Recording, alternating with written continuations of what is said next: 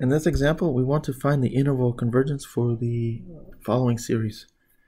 Okay, so to do this, we need to apply the ratio test. Okay.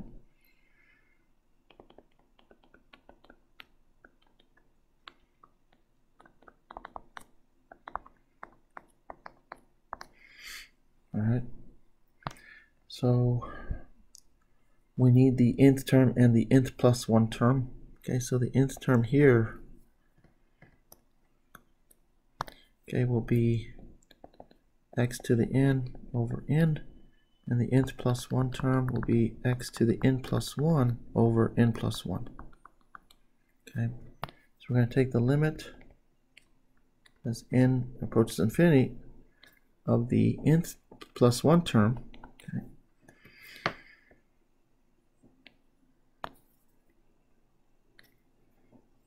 Okay, so we have x to the n plus 1 divided by n plus 1.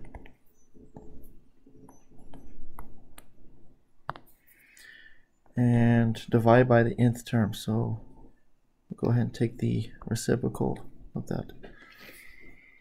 So we're going to have n here and then x to the n on the bottom. Okay. So this, okay, this is going to be equal to the limit as n approaches infinity of x to the n plus 1 over x to the n times n over n plus 1. Okay, so x to the n plus 1 over x to the n, okay, that's going to simplify to give us x, okay, just like in the previous example. Okay. So that's going to give us x, and we'll have n over n plus 1. Okay, so the absolute value x can come outside the limit because it doesn't depend on n. Okay, and so we're left with the limit of n over n plus 1. So this limit, okay, because we can think of this as a rational function. Think of it in terms of x. So when you take the limit of x over x plus 1, that goes to 1. So therefore, the limit of this approaches 1. Okay. So for this, okay, remember we want to find out the interval convergence. Okay. So the limit here goes to 1. Okay. So for this, right, for this series to converge, right, we want to find out which x values that make this series converge. Okay. So we need to see, okay, so we need to see which we need to solve for the absolute of x less than 1 then. Okay, because that is the criteria for convergence using the ratio test. Okay, so we need to solve for this. Okay, and this is the same thing as minus 1 less than x less than 1. Okay, all right, so okay, from here, okay, we can tell, okay, that the radius of convergence is going to be 1. Okay, because if we draw this out,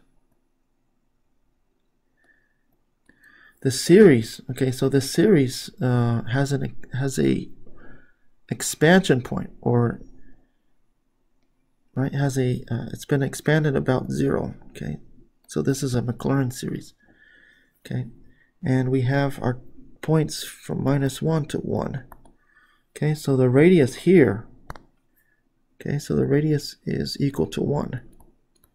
Okay, so right now we don't know what's happening at the endpoints. Okay, so it may converge or diverge at -1 and 1. We have to check. Okay, we have to check the endpoints. Okay, so that's the next step. So we need to check the endpoints on whether the series converges at those points or not. So let's start with x equals to 1. Okay, so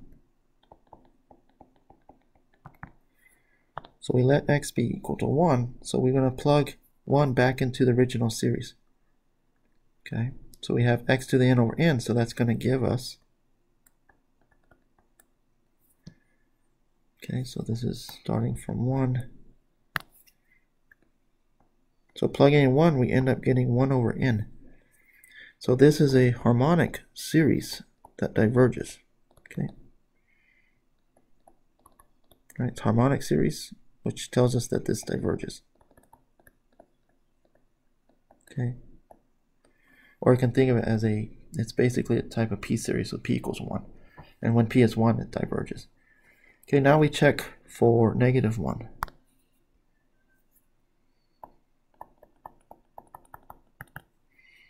Plug -1 back into the original series. Okay, so we have -1 to the n over n. This is an alternating series. Okay.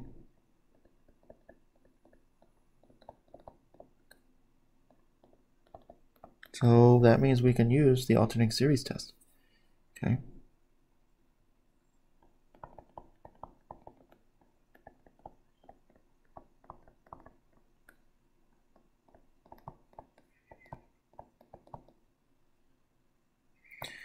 Okay, so we check the two conditions. Okay, so first, let's check to see if the limit of the nth term, in this case the nth term is 1 over n, okay, and this is going to 0. Okay, so that's good. Next thing is we need to check to see if the nth plus 1 term is less than or equal to the nth term. So we're going to have 1 over n plus 1 less than 1 over n. And that means, right, we have n is less than or equal to, less than or equal to n plus 1. And that's generally true. Okay, that's true. Okay.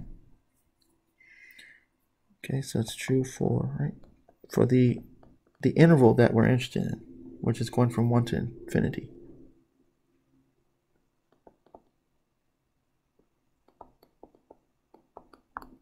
Okay, so that condition is met. So both of these are met. Okay, so therefore this series converges at -1.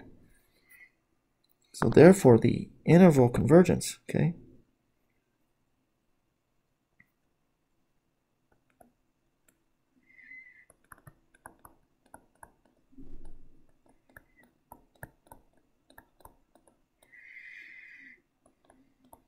for the series